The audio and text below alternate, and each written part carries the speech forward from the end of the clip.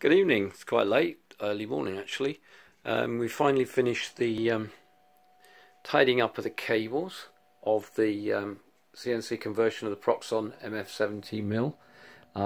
So we got some cable ties, some strapping to do, but apart from that, it's fairly tidy.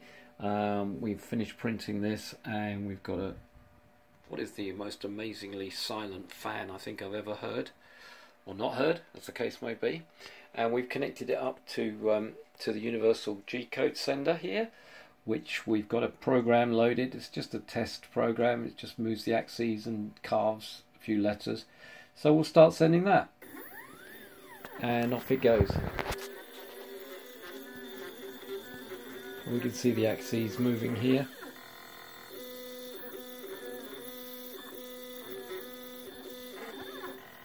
And even the Z-axis is going very obviously, because that's just going up and down. It's a tiny amount, but just engraving.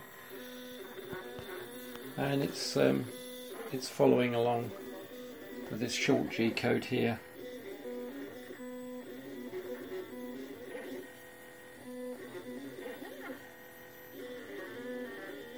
It's pretty good. So that all works fine. And I've even got an emergency stop switch, which isn't connected yet, but I can stop it if I needed to.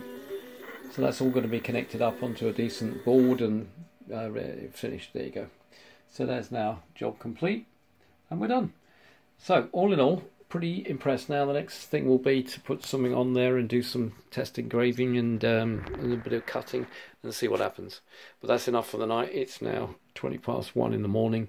And I think that's enough for the day. But all in all, very pleased so far. So there you go. The CNC 3D printed MF70 conversion. Good night.